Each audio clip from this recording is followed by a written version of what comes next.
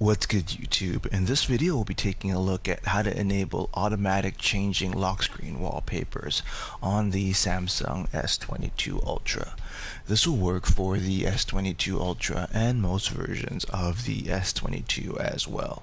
If you like this kind of content or find this kind of content helpful, leave a message down below. Don't forget to subscribe, and thanks for watching. Samsung, with the S22 Ultra series of phones, continues this tradition of having the Swiss Army knife approach to flagship smartphones and trying to include as much customization as possible.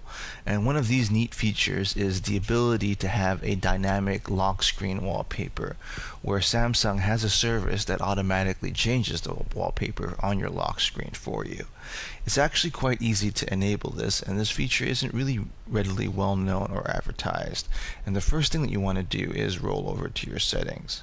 From there, you want to go into your settings wheel, and then you want to look for the lock screen settings. This is usually below home screen and above biometrics and security.